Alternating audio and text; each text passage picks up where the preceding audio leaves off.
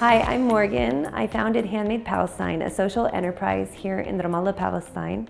We work with 32 women artisan and cooperative groups in Palestine, bringing their fair trade handicrafts to customers around the world through our website.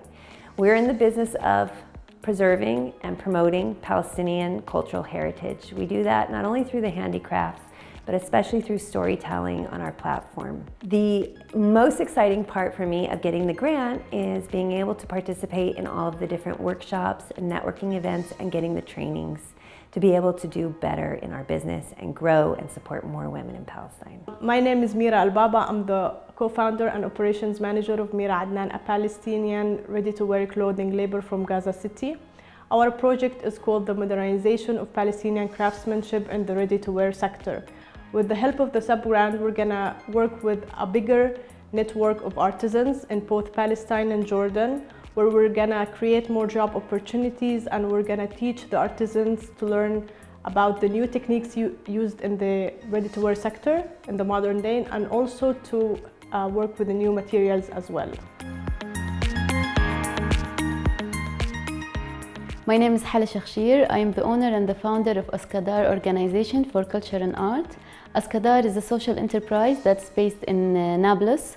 Askadar, we do an after-school programs, ballet and music courses for kids between 5 and 15 years old. By this sub-grant, we are trying to open a summer school for Askadar. By this grant is guaranteeing the sustainability of Askadar. So this grant is gonna give us the opportunity to open the summer school and then sustain for the upcoming years. Thank you. My name is Hammam Othman. I'm here representing our company Momentum Labs, which is a venture builder based in Ramallah, Palestine, which serves as a co-founder of a project called Udulele. So Udulele is a new company that specializes in designing and manufacturing new musical instruments that reflect Arab and Eastern sounds along with Western music scales. The social and economic impact we're hoping to achieve through Udulele is to create sustainable jobs in the productive sector, specifically the manufacturing sector. And we're hoping to employ from 15 to 20 employees.